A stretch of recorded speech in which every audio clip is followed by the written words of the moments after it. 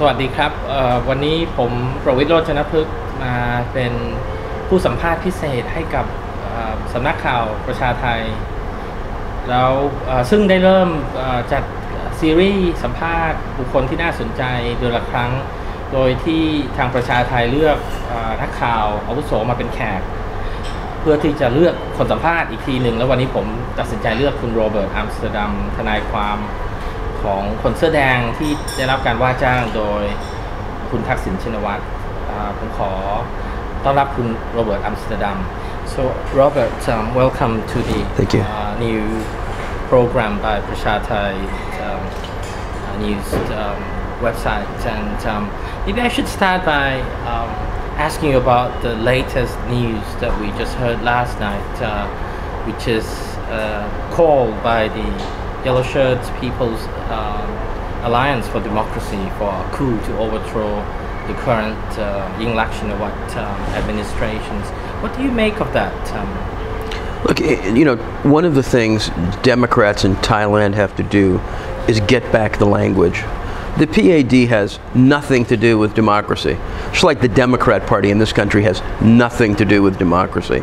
So this is a people's alliance for coups and military intervention in popular governments. And look, I think their conduct is absolutely anti-democratic. Many would argue illegal under constitutional norms. And I give them very little credence. I don't believe they represent even a significant minority of Thai opinion at this point. I think they represent a discredited rump of the Thai political elite. And I don't think we should over-obsess on the PAD. We have in Thailand right now tremendous issues, economic, political, fundamental in terms of the future of the country. And I think we should focus on the work ahead. However, we must state that when the PAD made the move the last time around, back in 2006, eventually it led to a coup d'etat. Well, and let's address the fact that was an illegal coup, and the army is in a much weaker position today than they were in 2006. The rules since 2006 so discredited that intervention, the Democrat Party, the entire systemic mode of the army veto, that I believe were the army to move in similar fashion, it would be a very short-term situation, and the counter-democratic forces would perhaps be put into oblivion after such an event. But we have to consider the fact that significant, at least, section of Thai populations do believe that Thaksin and right now his younger sister, the Prime Minister Yingluck Shinawat, they both are very corrupt from their point of view, abusive, engage in nepotism, and on top of that, they are supposedly anti-monarchist, wants to overthrow the monarchy and to establish a republic. And what do you make of that? I mean, how would you answer to that sort of I have never seen a more corrupt, incompetent government than the Democrat army-based government I witnessed here in Bangkok that shot citizens in the street. That government and their supporters, to my mind, have no credibility when it comes to making these bogus allegations. What they've done is they've saddled this country with a constitution that is at its root and core simply a method of obstructing a popular leader from returning to this country. The 2007 Constitution is a constitutional obscenity that has nothing to do with due process or fundamental rights. It is basically a document written out of fear of the return of a popular elected leader who brought 25% of the populace out of poverty, who brought universal health care, who restructured the rural economy, and brought into Thai politics a massive number of people who were disenfranchised, whose very ability to call themselves citizens were put in question. Now, I'm sure it's very clear that you're defending Thaksin, and that's partly, perhaps, people would say that's because you are being paid by Thaksin himself to do the dirty work, so to speak, if you are from the other side of the political divide. I mean, is there a way at this stage in Thailand to even convince people who are from a different political stance or position to really change their mind or even open up their mind, both red and yellow? I've been seeing red shirts who are also very intolerant of criticism. So where does Thailand stand? I mean, you are either very much loved here in Bangkok or very much hated, depending on whom you ran into. Well, I can tell you that this polarization is an outgrowth of teaching which is almost religious in nature. I have rarely seen a people as unwilling to listen to the other side, as unwilling to accept the validity of the other side. I gave a speech 2 days ago to a group of red shirts, and I said, it's fine for me to call the Democrats the party of the army, but don't ever call the Democrats some other names that relate to insects or what. I said, that's a very dangerous process. We have to remember, whatever we think of Abbasid, Sutep, these are human beings. They have families. They have an entire social network, and whatever they stand accused of, we need to always show that our differences are political, but there is a core humanity that unites us all. I think that is a lesson that has been lost when you study the history of this country and we see the horrible slaughter of students at Thammasat University. We need to remember that the guards that were killing these people were calling them non-Thais. In this country, the way you totally discredit somebody is call them un-Thai. That's not reasoned political debate, and we need to bring forth in this country proper debate, proper discussion of all of these issues. And how do you do it? I will tell you, I am no great reconciler. I know that this country right now is in the business of reconciliation. It's not my business. I'm a lawyer. I'm interested in debate. I'm interested in the process of exchanging views. You know, people say, well, you can't listen to Amsterdam because he's paid by Thaksin. I don't accept that. I have sort of a Marxist bent, and I think we're all paid by certain economic interests in respect to what we do. In fact, in this country, I believe myself to be far more objective than either the Bangkok Post or the Nation. I have never seen, outside of Russia, where I'm very familiar, papers with such a strong ability to self-censor, such a strong ability to hide the truth, deny the facts. The attacks on the Putai and Thaksin and others don't even pretend to be objective. And yet this is the English language view of Thailand, which only adds to the polarization because the international community has a very difficult time understanding Thailand. Well, I'm bringing you back to your mentioning of the fact that some red shirts refer to the Democrat Party as the cockroach political party, if I may spell it out. Does that mean that they're also engaging in the dehumanizing process of their opponents? As I said, I totally believe that's wrong, and that we have to, the red shirt movement has to make sure that that kinds of comment stops, because it's very dangerous.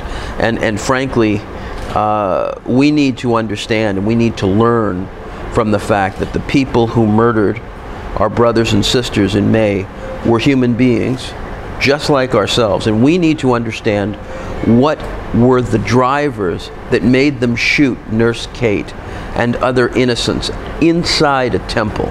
We need to understand what could happen to these Thai people that would allow them to shoot nurses and medical people inside a temple.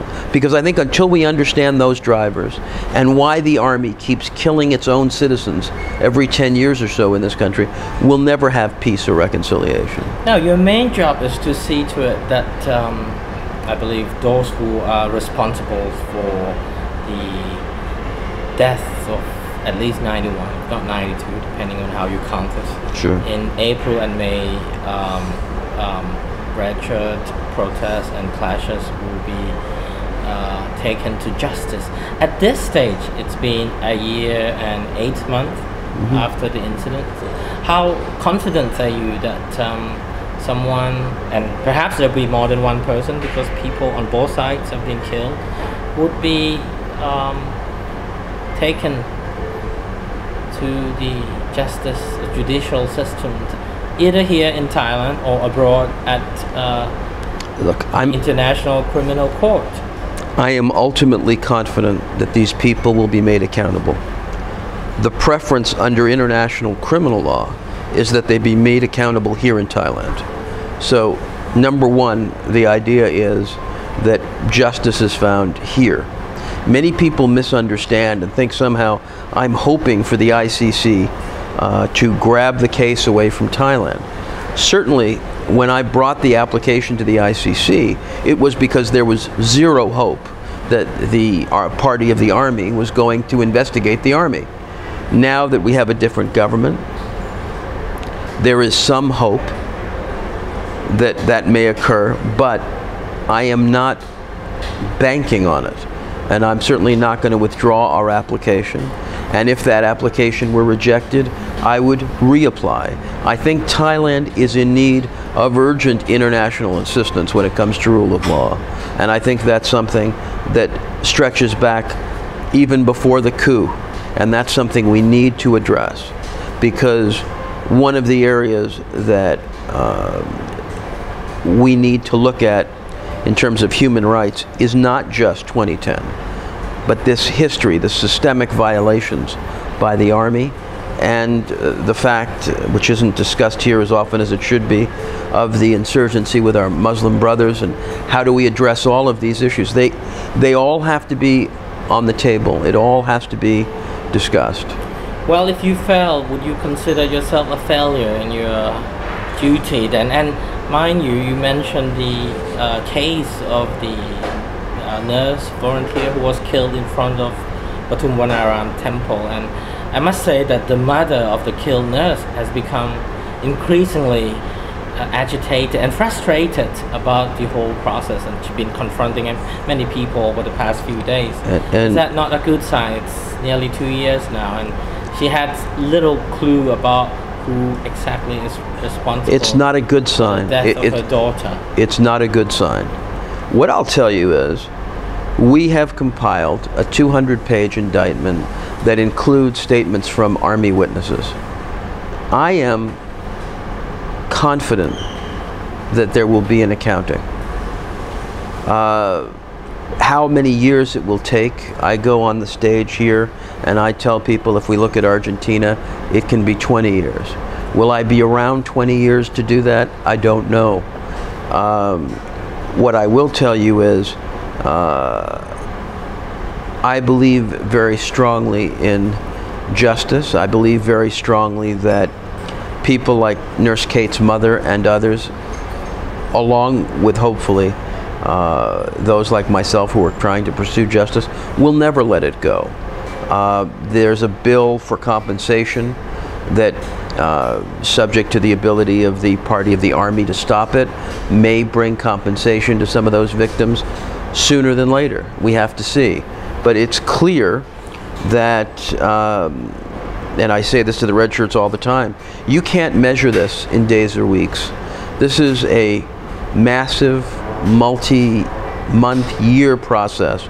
And the reason we spent so much time and effort and filed a 200-plus page brief at the ICC was, we wanted to capture the evidence.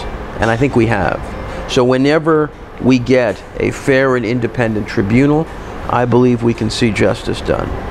Now, we must say, I must say that your focus has been primarily on people who seemingly or obviously should be responsible or accountable for the then Prime Minister Pisit Vejachiwa, his deputy Suthep Thauksuban, who was in charge of the Center for the Resolutions of the Emergency Situations. But what about the General Prayut, who has been was then the army chief? But what about the fact that some soldiers have also been killed, as well as some bystanders who are probably non-red shirts. What sort of progress? I mean, there's been no talk about finding people. Well, again, those who are not red shirt would say it's a red shirt who have killed. Well, if you read, well, are they not going to be brought up to justice? One of the things people in this country need to do is actually read my ICC document, because in it you will see that we hired an American Green Beret expert who makes a very convincing case that many of the Army fatalities, particularly the ones on April 10th, were caused by the Thai Army. We have in this country the April 10th incident, which we believe was caused by the Army, and Central World, this flame over Bangkok that the party of the Army keeps blaming. I am shocked that the Pheu Thai government hasn't dispatched a series of investigations, because there is cogent evidence that Central World was set by the Army. We have witnesses who saw the Army keep people out before the incident. We have witnesses who actually saw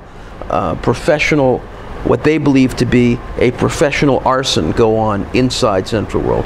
We've seen nothing of the videotapes that are available that would have documented this. So everything needs to be studied. There is no, I do not believe in impunity for anybody, for red shirts, for the Army, for no one. I have been paid by Mr. Taxon, but if you read the documentation we put out, and if you take a look at any of the pieces we've made, we've tried very hard to look at things in an extremely balanced fashion. And I gave a lot of thought to handing all of our work over to an NGO and having an NGO file the ICC documents. And then I looked at how politically corrupt many of the NGOs, including some of the international NGOs, have been in this country, how spineless Amnesty has been on 112. And I said I would sooner take the other route, which was to bring on board two of the leading international criminal law experts in the world, Knoops from The Hague and Doug Castle, a presidential human rights scholar from Notre Dame. I'd sooner try to objectify by using this kind of extraordinary talent than by going to frankly compromised NGOs. Although I will say that I found the Human Rights Watch report far better than anything else produced by any NGO non-Thai. On the Thai side, there's some terrific NGOs. The PIC has done, I think, a really good job in trying to put some information together. Are you not disappointed that the people that many red shirts regarded as the butcher of Bangkok, General Prayut Chan-o-cha, is still in his hand as the army chief under the Yingluck administration? Look, I wrote a paper called The Dual State. The Yingluck administration is not fully in charge of this country. We all know it. We all know the Army has a veto over what happens here. Let's not pretend. And therefore, I understand that were this government to take the steps that I believe necessary, they would be removed militarily without hesitation. That's why there's been a massive crackdown on 112. It is not this government's interest at all. But we have an army that's got more than a veto. And certainly I'd like to see Prayut removed.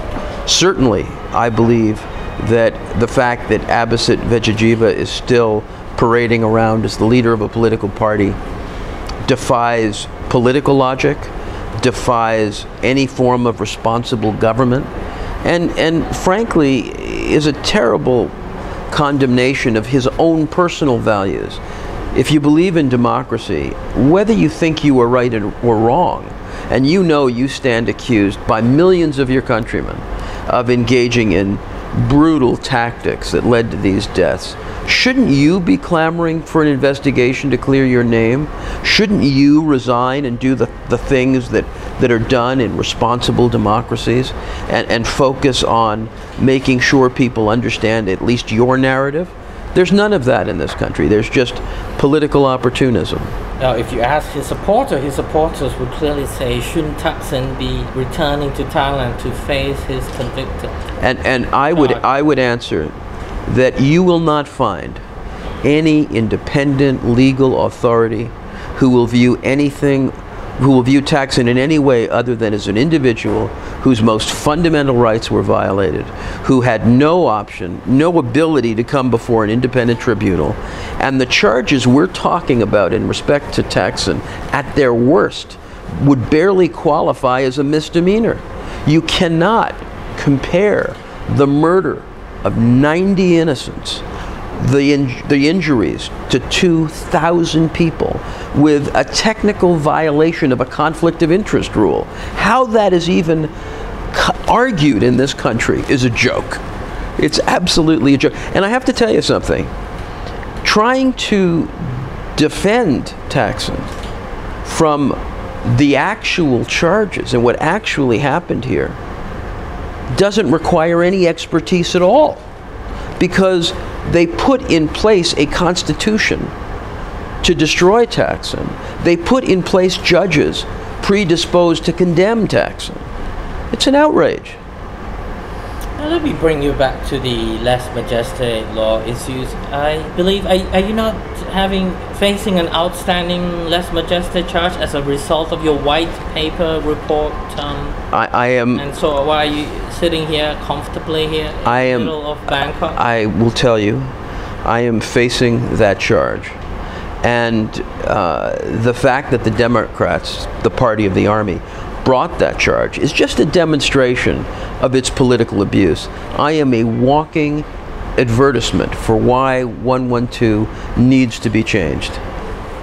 Because I have never even hinted at anything at all that could approach attacking that institution. It's not my place. It's not my interest. It would be disrespectful to, among others, Thaksin, who reveres His Majesty. It would be nothing I would ever imagine. And on a personal level, I have actually encountered almost 45 years ago the royal family in New York in the 60s. It would be of no interest to me. So absolutely a demonstration of the opportunistic way the party of the army uses 112 to shut people up.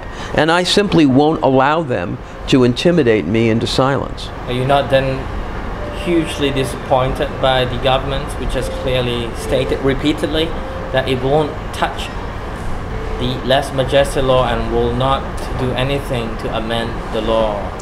Not to mention abolish the law for that matter. The government is hostage to the army on this issue.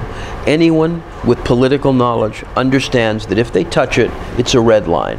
So no, I mean, I think it's very important for the people who support democracy in this country not to be angry about a party that is a hostage to an army veto. So you will not make a demand or even a kind, gentle advice to cajole the governments to at least reconsider their stance no. the less majestic law? Let me be very clear. I publicly and continuously have urged and will urge changes to that law every day. I want bail. I have gone to jail and met Da Torpedo and others. I strongly stand in their court. There is no issue. There is no fudging by me. I simply understand the position of the government because of the reality of the army veto. But I am a massive supporter of these individuals who have been jailed in horrible conditions for what are political crimes. Well, why do you think that the United States annual human rights report on Thailand doesn't even acknowledge the fact that they are prisoners of conscience, not to mention political prisoners? Then look, the fact that is there are at least 10 less majestic detainees that we know of, and on top of those red shirts who are considered Absolutely. Political prisoners. How would you explain that? Look, I won't ever try to explain the United States Human Rights Report. I have fought that report in respect to many countries. The United States in this country has, until very recently, been a force that was pro-army and anti-democratic. I think the history of American policy in this country is shameful, an absolute shame on the United States, dating back to the instrumentalization of the Thai army in the fight against communism during the Cold War. And I think it's a book that needs to be written. So you won't find me waving the American flag about Thailand. So, do you have confidence that the Pheu Thai party, which is now the ruling party, is not morphing into an ultra-royalist party? I have full confidence that that's the case. They are not morphing. But I also have to tell you that I act for the red shirts. I don't act for the Pheu Thai. I don't embrace all of their policies, as I would not embrace all of the policies of any political party. Politicians all too often live up to their reputation, and what I want to do is see this government govern in a way that will make us all proud, and that has to relate to fundamental changes to the system of justice in this country. I understand the economic imperatives are massive after the flood, but there has to be changes. We have to bail people charged with these offenses. We cannot give 30-year sentences to young people on a first charge of arson. There's a massive restructuring of the judiciary that has to go on. These changes cannot wait. The reason I continue to visit prisons is we've got to invest more in improving prison conditions for all prisoners, not just political prisoners. Now, there's still many Thais, the so-called educated Thais who are non-red shirts, who believe that red shirts are less educated, poor, and not able to critically make political decisions, and so perhaps they shouldn't really be voting as equal, at least. If not, they shouldn't even have the rights to vote. This is still a very common sentiment amongst many Thais. What have you got to say to them? Well, do you think they at least are partly right? The argument is that red shirts always voted for corrupt politicians. If we keep on, and since the majority of the populations, we keep on losing the election. Look, I find that statement almost not worthy of response. The elite in this country appear to me, as an outsider, fairly hopelessly corrupt. Their inability to see two or three sides of an issue, fairly pathetic. And I'm very comfortable putting a lot of trust in the man who earns his living with his hands and has had less of this formalistic, ritualistic education that seems to narrow the minds of the elite here. So I think the key thing is you really can't generalize.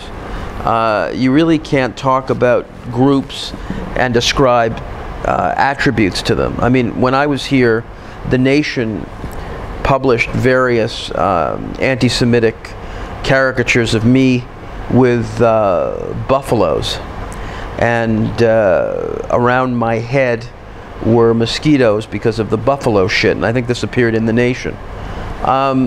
This verges on real serious violations of human rights, and I don't think Thais understand how inherently discriminatory and racist their society is. Certainly one of the biggest differences between this country and many countries I've worked in is the openness of the racial hatred and discrimination. I see. Not defending the nation. Why? If the flies are on my head, yes. Some mosquitoes flying over your head. But let me just go back to the red shirts issues a little. Do you think the red shirts movement would survive without Thaksin? Or is it the other way around? Would Thaksin survive without the red shirt? Look, you know, I'll be really clear. I think the red shirt movement is a conglomeration of movements within Thai society that have, to varying degrees, some have a significant amount to do with Thaksin, some have nothing to do with Thaksin. Thaksin has a sheaf of accomplishments that very few elected leaders in the world have. I read everything I can that's written about him. I read Pavin's recent book on Thaksin's foreign policy, which I think is a great read. Very critical of Thaksin.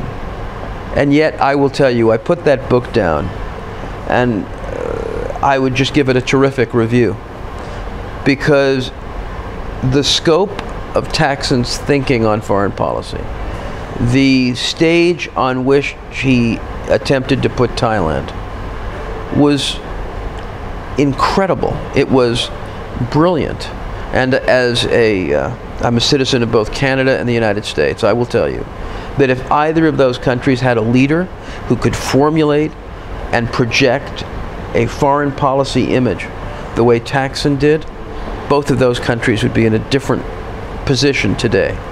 So I think the man's accomplishments are astounding, and I think that they would generate enthusiasm in any country in which he was prepared to be a political player. The question many people don't ask is, why does a man that accomplished care? You know, everybody always talks about, well, he's supplying money to this or that. Well, the answer, the other side of this would be, if he is, firstly, why aren't others? And secondly, why would someone dedicate such resource to a country if he didn't love and feel committed to his people? So I view the relationship between Thaksin and many of his supporters as a very strong mutual relationship. You know, when I was here in 2010 and I broke into the red shirt encampment at a time when it was very difficult to do, I had been told that all these people were paid. And then I noticed, firstly, they weren't young, which is what I was told by the Post and others, that these were young paid thugs. They were massively old, many of them disfigured, a huge proportion of them disfigured or having their health seriously compromised. And I kept going to them and saying, you know, why are you here? Is Thaksin paying you? Because I didn't know Thailand well, and watching all these thousands of people. And the answer again and again was, firstly, nobody could pay me to face the Thai army, and secondly, until Thaksin, I was not a human being. The Thai elite have to ask themselves how they could allow people in their country to be so disenfranchised that they felt they had no choice but to virtually commit suicide before the army to have their rights ratified. Now, you must have had some exchanges and relationship with Thaksin since he's your employer.